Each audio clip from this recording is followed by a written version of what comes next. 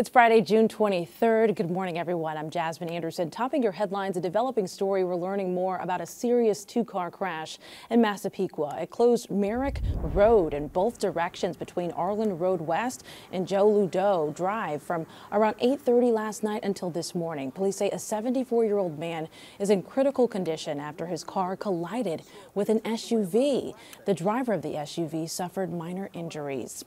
The Massapequa School Board has agreed to comply with the state's ban on team names, mascots, and logos with Native American imagery. The board plans to hold a community forum to consider establishing a new district-wide mascot. But last night, the board did move to challenge the order in court. The Board of Education's compliance shall in no way serve as a waiver or be construed as a waiver of the district's right to, among other things, challenge whether the use of the chief name does in fact constitute a prohibited indigenous name, logo, or mascot. The state ordered districts to commit to retire their mascots and names by June 30th. The more than a dozen Long Island districts affected have until the end of next school year to implement the changes or risk losing state aid. First in Newsday, the embattled inspector in the town of Oyster Bay is resigning today. Brian Noon is stepping down. He's being investigated by the Nassau DA's office. 3 weeks ago, a Newsday report revealed the town ethics board had been investigating Noon's approval of a $2 million contract with a vendor that had ties to Noon's private company. An investigation and salvage mission now underway after the tragic end to the search for the missing Titanic-bound submersible. Tributes are pouring in from around the world for the 5 people killed when the vessel imploded deep in the North Atlantic near the iconic shipwreck. The 5-day search for Titan that included help from the West Hampton-based 106th Rescue Wing ended yesterday when debris was found on the ocean floor. Essentially, we found 5 different major pieces of debris that told us that it was the remains of the Titan. The initial thing we found was the nose cone, which was outside of the pressure hull. We then found a large debris field. Within that large debris field, we found the front end bell of the pressure hull. That was the first indication that there was a catastrophic event. Devastating. The Coast Guard says the investigation into what happened is underway and would continue in the area around the Titanic. LIRR riders are blasting proposed fare hikes. The MTA is wanting to increase ridership. Well, how is that supposed to happen if people can't even afford to pay the fare? Getting an opportunity to make money and play my part in the economy is now threatened by whether or not I have the money to get there. I very well may have to pick up 15 cents off of the ground. At a public hearing yesterday, commuters said the MTA's planned 4% hike could keep them from riding trains and buses. There's another hearing today and Monday before the board votes on the proposal. If approved, the new fares would take effect by Labor Day. The majority of the state's motor vehicle inspection stations are now using these on-demand stickers or QR code prints that certify a past safety and emissions check. The new stickers also list the license plate and VIN numbers as well as mileage. The new system is meant to combat fraud, according to the DMV. A controversial change for fishermen. The state just enacted an emergency measure to reducing the size of keeper striped bass to a range of between 28 and 31 inches. Previously, the slot size was 28 to 35 inches. Many local fishermen say the change will hurt charter fishing businesses. A major new development in the deadly shooting on set of Alec Baldwin's Rust. Weapons supervisor Hannah Gutierrez Reed is charged with involuntary manslaughter and evidence tampering in the shooting of a cinematographer. New Mexico prosecutors say she passed narcotics to another person the day of the shooting to avoid prosecution. Charges were dropped against Massapequa native Alec Baldwin, who was pointing a gun at Helena Hutchins when it went off and killed her. An honor for Long Beach legend Billy Crystal. The actor, comedian, filmmaker will be saluted with a Kennedy Center honor. The ceremony will take place in December. Congratulations. Coming up, the Grand Slam Challenge honoring a beloved local baseball coach and You put your mind to it, the sky's the limit. Like, if I'm here today, like, tomorrow you can be here and far surpass me.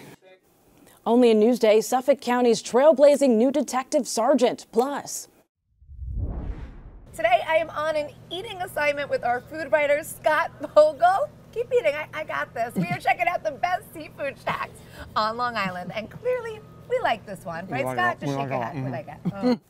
it looks very tasty, but first, your hyperlocal weather. Mostly cloudy today, more rain, and the weekend isn't looking much better. Here's a look at Rogers Beach in West Hampton.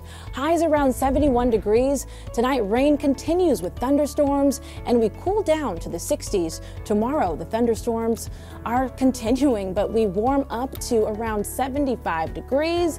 And here's a look at your futurecast. Most of the heavy storms will clear out Saturday morning. So not a complete weekend washout, but expect to see spotty showers Sunday.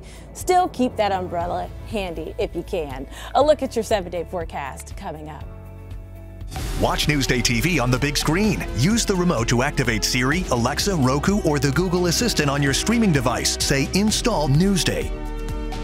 Newsday TV, covering Long Island like no one else can. A female officer is making history as she rises up the ranks in the Suffolk Police Department. Cecilia Dowd has the story you'll see only in Newsday. I'm just very proud and humbled by the experience. Tamika Mays is making history in the Suffolk County Police Department. She's the first black woman to hold the title of Detective Sergeant. I think that I've earned everything that I've gotten. I didn't get it because I was black. I got to this position because I work hard, and I feel like hard work pays off. Perhaps it's in her blood. My father, he retired a year ago with 37 years as a Suffolk County detective. He's the reason why I did this. He's very excited. He's very excited. And then when I told him, he was just like, oh, like, you surpassed me by far. But it was never a competition. And the mom of 3 may have someone following in her footsteps. I have a 7-year-old, and he's like, I'm going to be like you when I grow up. And I'm always like, you can, but you can be better as well. Mays began her law enforcement career with the NYPD before coming to Suffolk. I was part of the 9/11 class. I started in 2001. She now works in the Special Victims section. I just want to be the best detective sergeant I can be. I would just like to focus on my team and the work that they're doing right now. Detective Sergeant Mays also keeps busy as president of the Suffolk County Police LGBTQ Society, an organization she helped create. We help members in the department, civilian or sworn officers, with any issues they may have within the department. We try to help with recruitment onto the department, and we're just a face here so that everybody knows that they are represented within the police department. A word of advice, Mays says don't let anything, including your own fear, deter you from what you'd like to do. You put your mind to it, the sky's the limit. Like, if I'm here today, like, tomorrow you can be here and far surpass me. Cecilia Dowd for Newsday TV.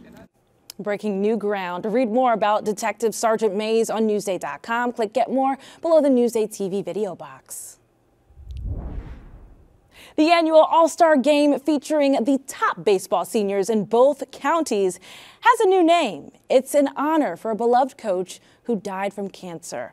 Carissa Kelman has a story you'll see only in Newsday. This is the 16th Grand Slam Challenge All-Star Baseball Game, but this year is different because these players are swinging for someone special.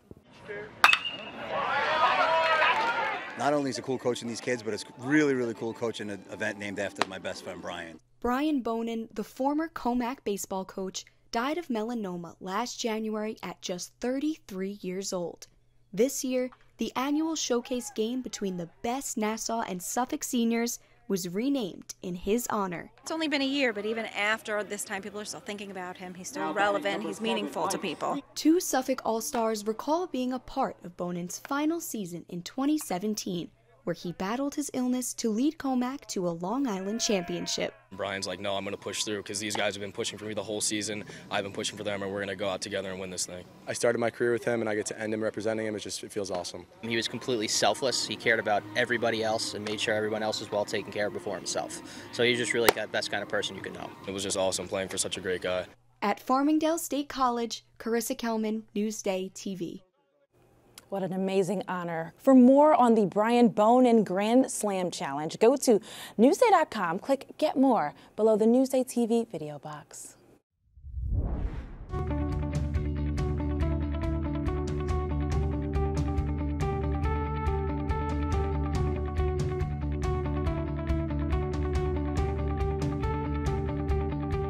Feed Me is brought to you by PC Richard & Son.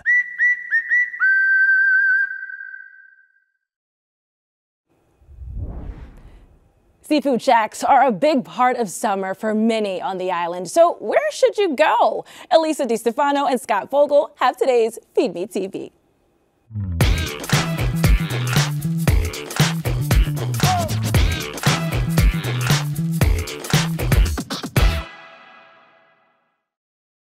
You can find some of the best seafood on Long Island at our local seafood shacks, including John Scott's in West Hampton Beach. Good, because I am hungry. Come on.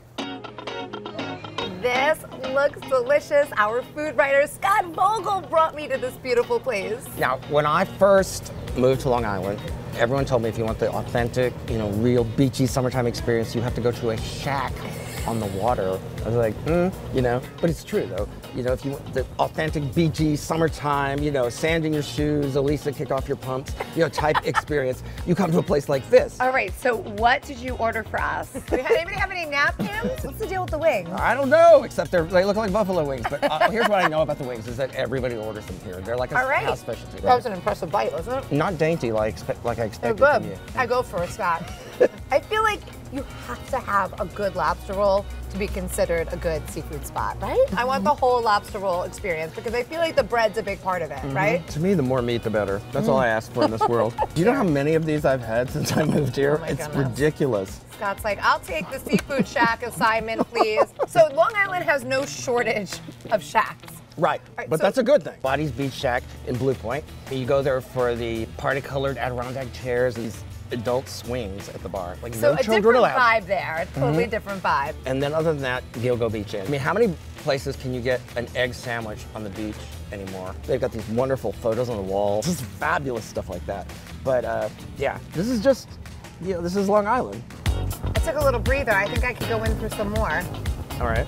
What about those next? black and shrimp tacos? You picked very messy things. I am not the most elegant eater here. Okay. I think these are good, right?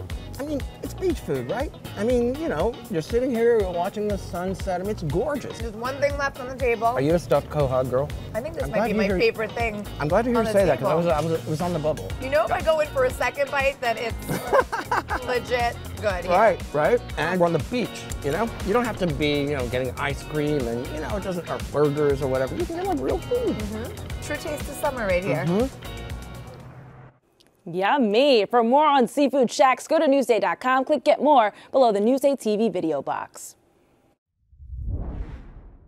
Get more of the stories you've seen on Newsday TV at Newsday.com. Plus breaking news, investigations, things to do, restaurants, and other Long Island news you can't get anywhere else. At Newsday.com, covering Long Island like no one else can.